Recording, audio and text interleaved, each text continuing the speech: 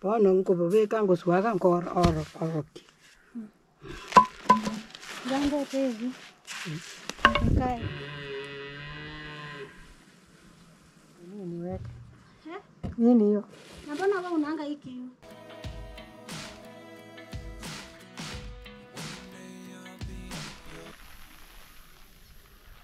Bana hake bicho baba mbona?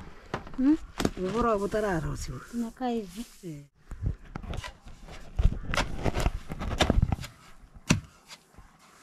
So this is how we prepare our wimbi.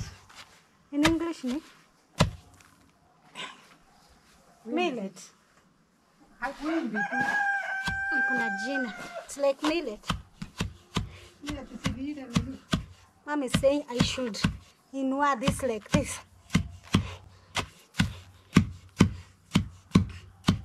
Second stage. This is the second stage. The first stage is you get it out from the shamba. I showed you how you pick it from the shamba. So this is the second stage, and then Mom.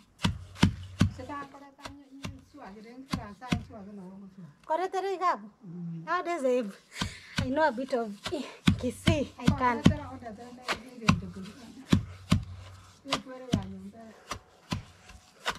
Mlikuwa mnaimba nini hiyo? Mkifanya hivi.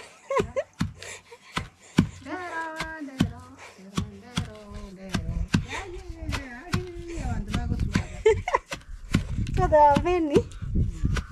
Sasa unawajiwa kama hii mbili tebe mbili unaambiwa kila kitu kikute nikute huko na yake. So Mom is saying when they were young girls.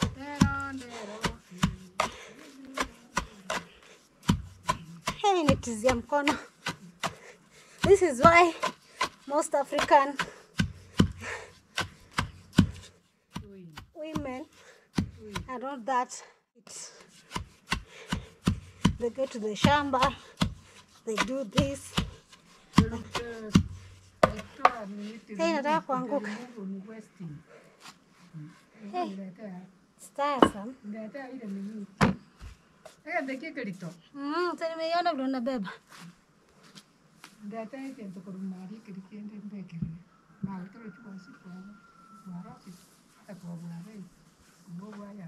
Nikupe nini? Iko nini ingine hapo? Acha nipe mafua. Kama hivyo. Karibu kuisha. Sio naona? Nimebakia mara mbili hapo. Niache hivi. Sasa tuwe chai.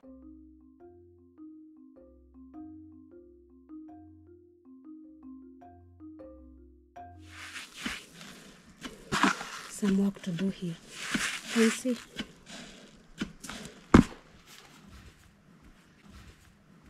Nataka afanye hii dish. Bado kifanywa kazi. Ati. Ndelo. Wote nyangwano. Ati leo ndio ndeo. Kenya nafanya. My mom doesn't see that I know how to do that. So she decided I'll be the one cutting it and she'll be the one doing this.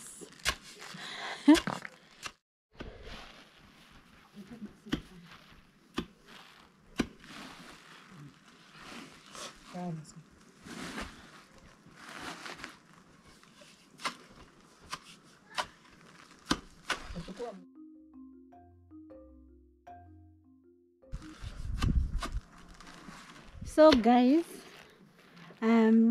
this is how we prepare our millet, but we call it in Kisii obori. You can tell me in your language what you call this. Some of them even eat.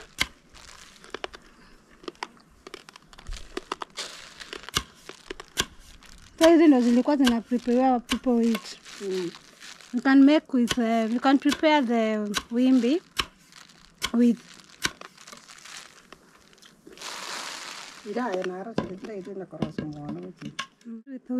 ugali, that is cornmeal, and with what else? Uji. Yeah, porridge. Most porridge. That is what people feed their young kids. Yeah, when they start weaning. enda wang'andu mo. Anitamu. Tubwati egasi ito no kora.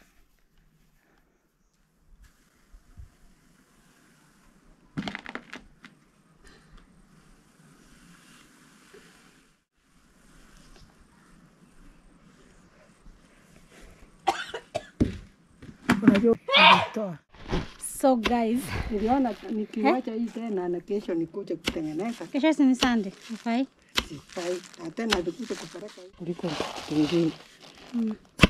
So na kisini obori. Obori. So you can tell me in your language what you call this. Nikibeba bright aniangukia. Hivyo. Yes. Haya chota ngine. Lero mama wangu alisi. Hiyo niko na koa. Stuff. Have you ready?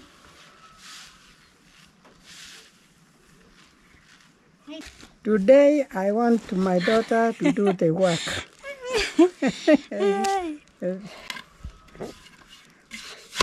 Lero. So guys, this wimbi, when you take it to the blending portion mill, this is what we use to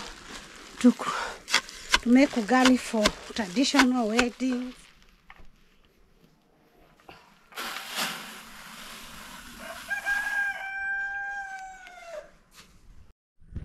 I'm going to the portion mill so that I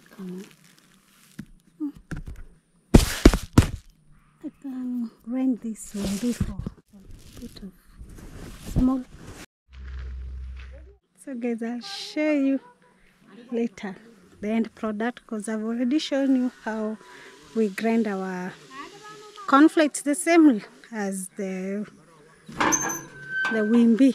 Yeah, I'll make also porridge and then yeah, that's it. Sometimes we add in the porridge cassava,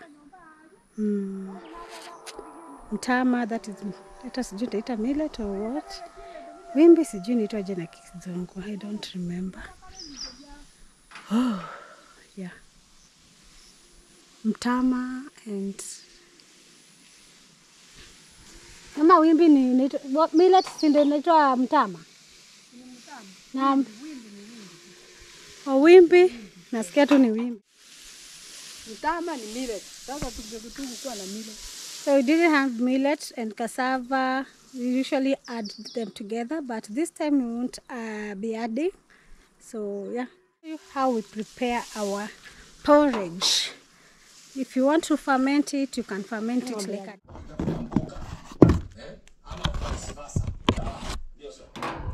Then we pay to cook ugali. So I want to prepare porridge. Oh. Fermented. It's not a newborn, but you're winning. Water already.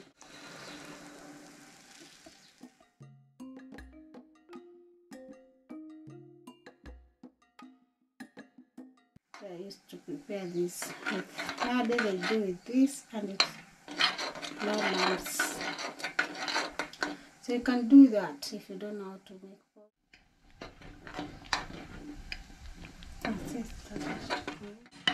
That's when you stop.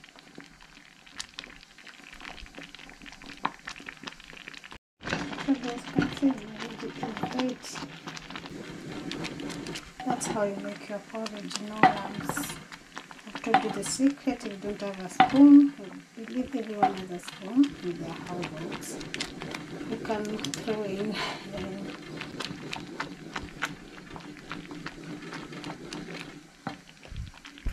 yangu imekuwa ready.